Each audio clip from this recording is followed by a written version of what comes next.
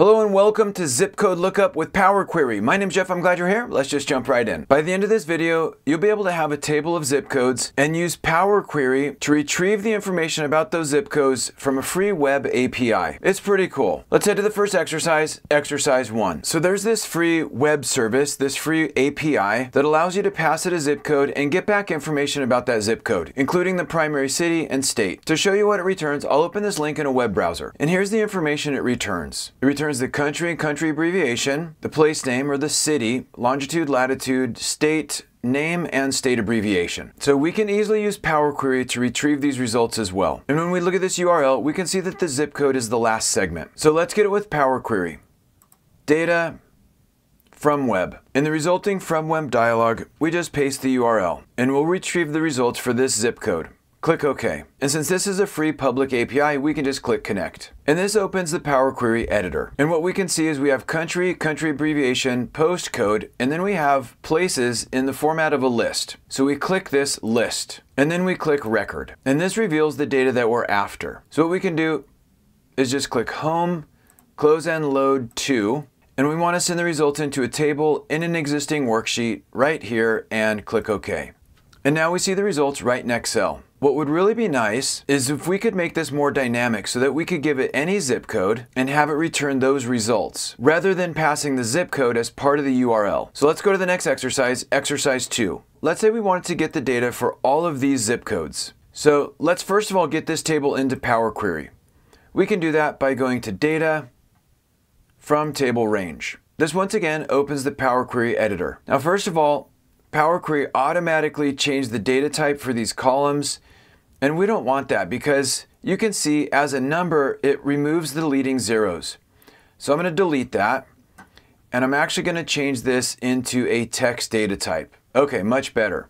Now let's go to Add Column and let's use Invoke Custom Function. What this lets us do is call another function query. Currently we don't have any function queries in the workbook. But no problem, we can just repurpose the existing query from exercise 1. And I'm going to show you how to do that in the next exercise, exercise 3. So we have the query from the first exercise. And what we basically need to do is set it up so that this zip code is an argument or function parameter, and then to return these results. So the way that we can do that is we're just going to edit this query. Right click and edit. And then we go to View, Advanced Editor. Now, all we really need to do is set up the function signature, meaning what is the function argument or parameter that we're going to pass? Well, we're going to pass in an argument that we're going to call zip code, and it's going to be a text. And then we want the function to return a record. And then what we need to do is replace this hard-coded zip code and use the concatenation operator, the ampersand, to join in our zip code argument. And then we can click Done. And now we can see this has been converted into a function, which means we can enter that zip code parameter and get the results. Let me go ahead and give this function a better name. I'm going to call it fn zip lookup.